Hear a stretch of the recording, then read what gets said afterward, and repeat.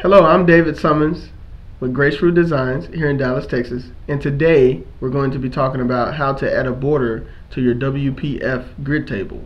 Now, WPF stands for Windows Presentation Foundation, and these sorts of tables and grids are utilized to present data and information in your normal Windows interface.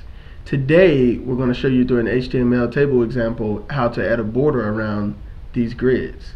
Open up the page or specific HTML source code editor that you utilize, and you're going to locate the table data here.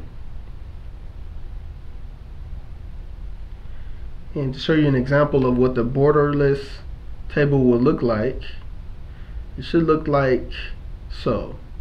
We have 4 options over 2 table columns and 2 rows there. Now we're going to add a border to surround this data to present it a little bit better.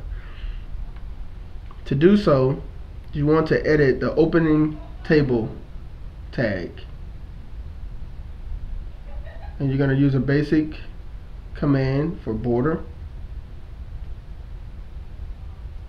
and then you're going to give it a thickness.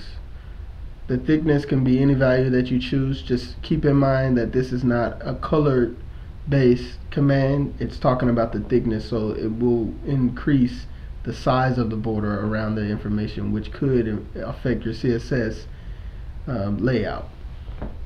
We're going to give it a medium border of 5, and then we're going to save,